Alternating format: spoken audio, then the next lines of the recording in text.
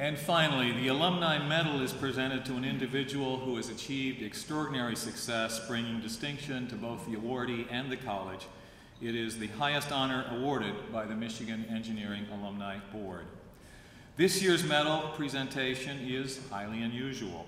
It recognizes two individuals instead of one. They are from the same Michigan engineering class, the same country, which is not the U.S., and even the same company. Please join me in recognizing this year's recipients of the Michigan Engineering Alumni Medal, Feyyaz Berker and Nihat Gokyigit. And I think we'll give them some applause. They are sitting right over there.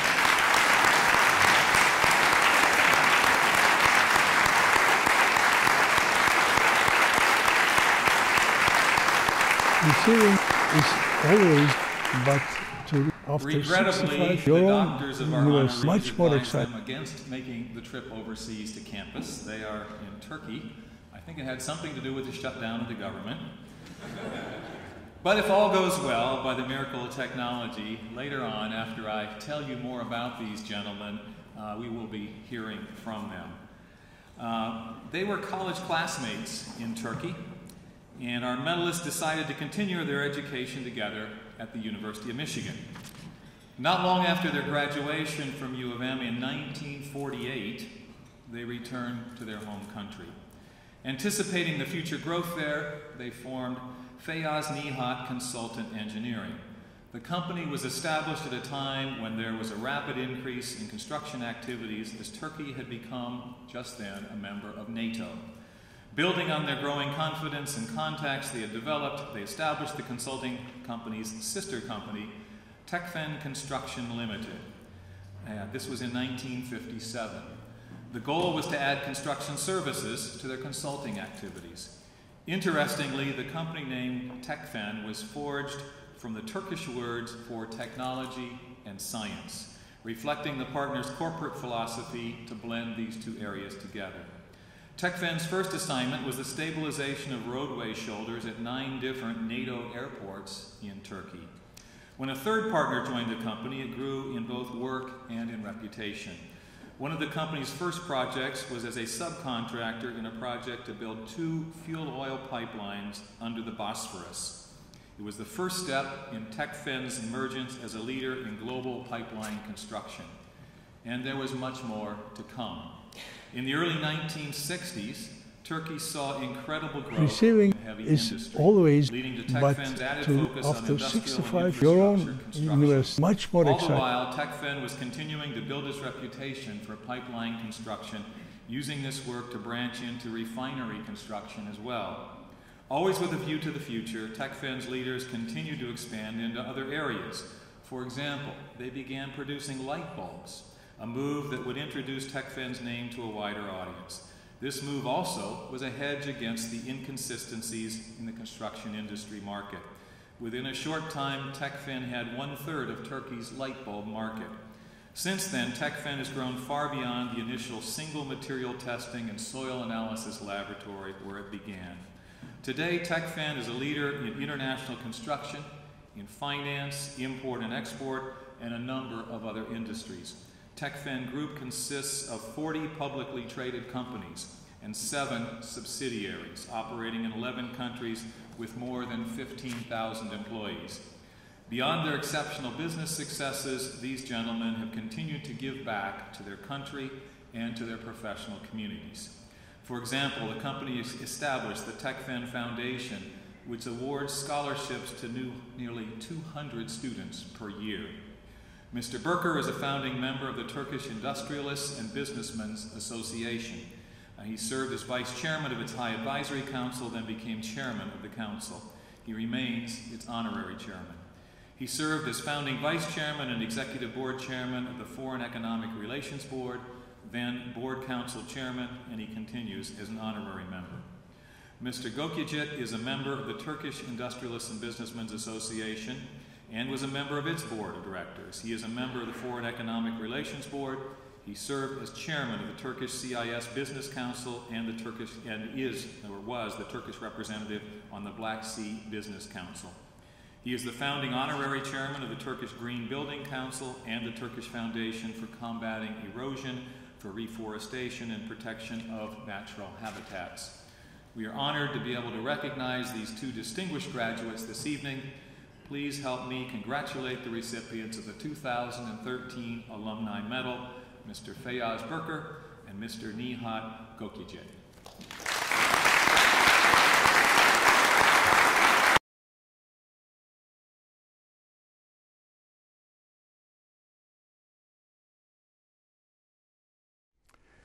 Receiving an award is always an honor, but to receive this after 65 years from your own university is certainly much more exciting and valuable. When I first came to Michigan in 1947 with my future partner Feyyaz, the adverse effects of the Second World War were still evident. The war had brought scarcity and poverty to my country too. Turkey needed engineers for her development, and we regarded the University of Michigan as the best place to carry our training further. What impressed me the most in the United States was the order and system in every sphere of life. For example, I was amazed by the fact that thousands of students could complete their registration and their health check in the space of only a few days. This system functioned like mass production of a giant factory, very fast and efficiently. The efficiency-focused approach I saw here would always guide me in my future career. After graduation, I applied to an engineering company in Harrisburg. During the interview, my future boss gave me a quite difficult and complex structural design problem and said, "We'll talk again after you solve this." As I was working on this problem, I realized how much I had gained from my education at Ann Arbor. 2 days later, I presented the solution of the problem and got the job. We engineers always focus on solving problems. Michigan gave us technical skills as well as solution-oriented approach to social issues.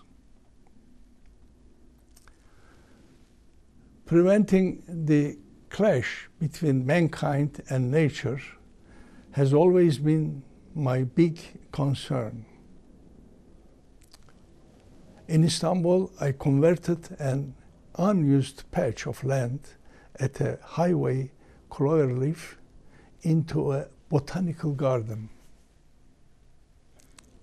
I wanted to demonstrate that natural life could coexist with an intensive building construction around it, and to help conservation of the biodiversity in Turkey, which is incredibly rich but under threat. With the aim of contributing to intercultural peace, I founded the Sound of Three Seas Orchestra, bringing together musicians from 23 countries surrounding the Caspian Sea, the Black Sea, and the Eastern Mediterranean, one of the most troublesome regions of our world. The orchestra has served as a peace envoy for more than 20 years.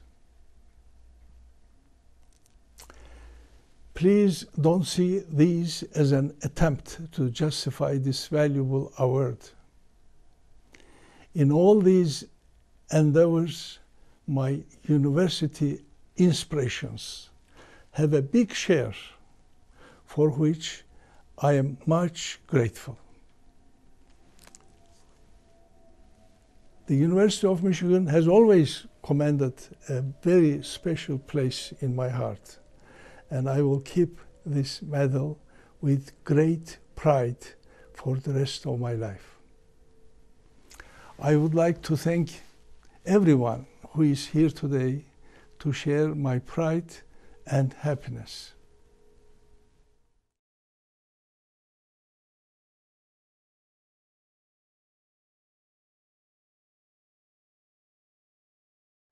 A few years ago, I was in New York, and I met with Mary Sue Coleman, President of Michigan, and the financial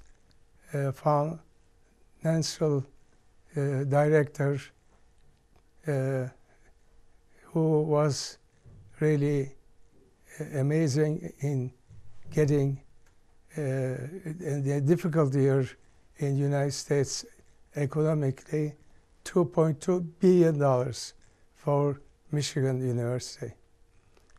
And this was something I was amazed, because back home I tried to have this fundraising in our school, which I graduated at Robert College, and I'm now the president of a school which is a 12-year school, and I'm trying to find funds for this schools, and we have more difficulty than Michigan. And I was amazed how they did it in United States, because at the time I think it was a difficult year for the United States, but they collected $2.2 billion. And I asked President Sue Coleman, how did you did this? And they told me, this is, we have a graduates in the United States, 500,000. And we contact them every week almost. And we have a continuous communication with them. And we always bring them projects, which we say, if you finance these projects, we will give your name to the school or department, whichever is responsible for this project.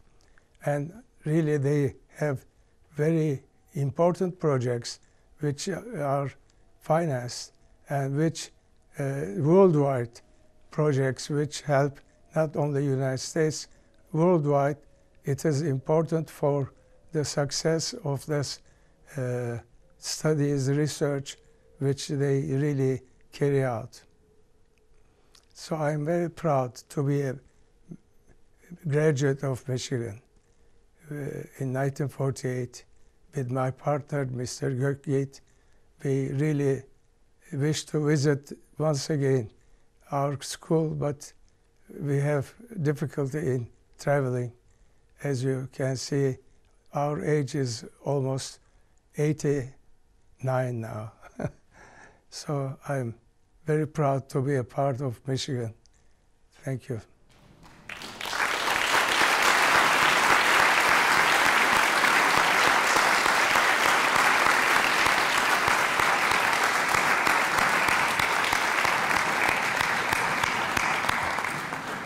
So I was privileged to visit Istanbul and those two gentlemen this last spring, and had a wonderful time recounting stories.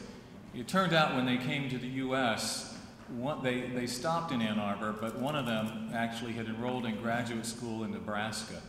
And after one semester, he returned to Ann Arbor. And that's the reason the two of them actually finished degrees here together. I'm going to have the privilege just a month from now to travel to Istanbul and present the medal to these two gentlemen personally, and I look forward to it.